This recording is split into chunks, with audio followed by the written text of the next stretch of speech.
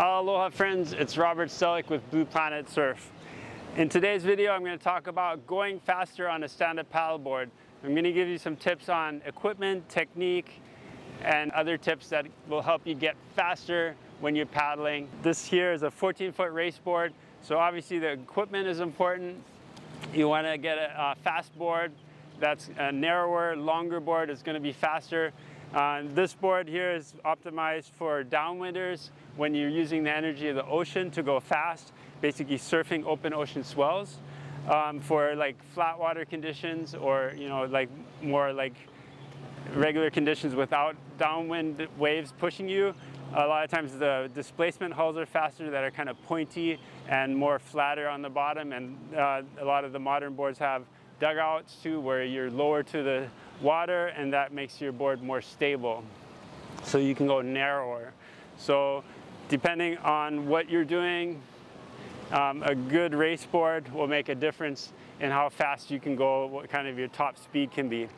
But I would say the most important thing you can make the most improvements, incremental improvements in, is technique. So a good stroke technique is super important. So work on your technique, make it as efficient as possible. Like for me, I've done the Molokai race over 10 times. It's 32 miles of open ocean paddling. And in that race, you really have to focus on efficiency, because otherwise you're just gonna get worn out and you won't make it to the finish line. So endurance racing is a really good way to improve your efficiency and technique, I think. And one thing to really pay attention to is getting a good catch, making sure you plant the whole blade in the water on your catch, so you get a full use of your whole blade. And then applying power to your stroke, like pushing down with your top hand, kind of leaning into it, using a twisting motion, using your core muscles, using your back muscles, using your lats, all those muscles, and then getting a smooth exit.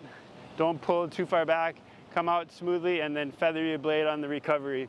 So there's a lot of other videos out there on paddle technique, so I'm not going to go into it too deeply, but definitely technique is the easiest way to improve your performance without spending months and months on training. Equipment, technique, the third tip is training. Obviously, physical training is going to make you faster. So paddling, spending lots of time on the water, using at different speeds, using interval training, sprinting at high speed for short distances, and then paddling for long distances at a maintainable pace.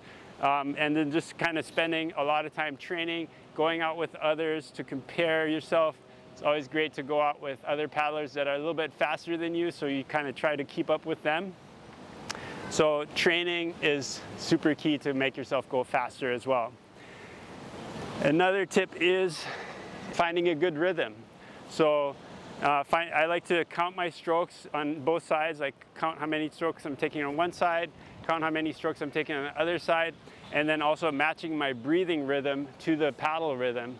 So depending on how fast I'm going, I'll take one inhale and inhale on the recovery, and then exhale on the push, on the pull. So depending on how fast I'm going, a lot of times I'll do one breath per stroke. So inhale on the recovery, exhale on the power phase, inhale on the recovery, exhale on the power phase. That would be like for my sprinting breathing. If I'm going for longer distances, a lot of times I'll do 2 strokes per breath. So depending on how fast you breathe and how much oxygen you need, I like to just always inhale on the recovery, because as you're recovering, it's a good time to fill your lungs with air. So finding a good rhythm. And then another important thing is finding the right trim on your board. So like being too far forward, where your tail is kind of sticking out of the water, is not efficient. And basically you're creating more wake than you need to. If you look back, ideally I like to have the tail of the board kind of just kissing the surface of the water, and that way the water comes off real smooth and leaves a minimum amount of wake. So when you look behind yourself when you're paddling, you want to see as little wake as possible. Another tip is to use Mother Nature. Basically you want to use the wind and the waves and the chop and the open ocean swells to help you propel yourself forward. So definitely in downwinders, it's all about finding the glide, letting the waves push you and taking a break when you can, so you can apply more power to catch the next bump. So in downwind paddling, using the energy of the ocean is super important. When you're paddling in flat water, there's usually no bumps to ride, but sometimes there are things like boat wakes, or you can draft behind another paddler. So a lot of times in racing situations, if you can draft behind one paddler or multiple paddlers in a row, that'll save you probably about 15 to 20% energy by drafting. So any way you can find an advantage that helps you go a little bit faster by drafting, using boat wakes, or also staying in the wind shadows. If you're going upwind, a lot of times if you hug the coastline, you will have less wind and less chop.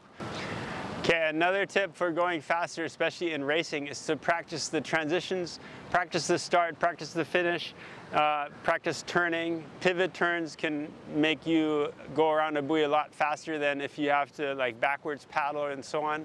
Also use the steering strokes, use the crossbow turn to turn, and then just getting on further back and doing a pivot turn will be definitely a lot faster to turn around a buoy. So practice your turns, make sure you're comfortable turning, and then also practice the starts. A lot of times if you have a fast start, that'll be really important later on in the race because it's harder to catch up once you're behind. And a lot of times when people pass each other in a race, it's not during the straightaways, it's during the transitions, the turns, if you have to run on the beach in a technical race and so on. So those are the things you really want to be comfortable at and practice. So practicing the transitions can help you in a race. Okay, so another tip is cross-training.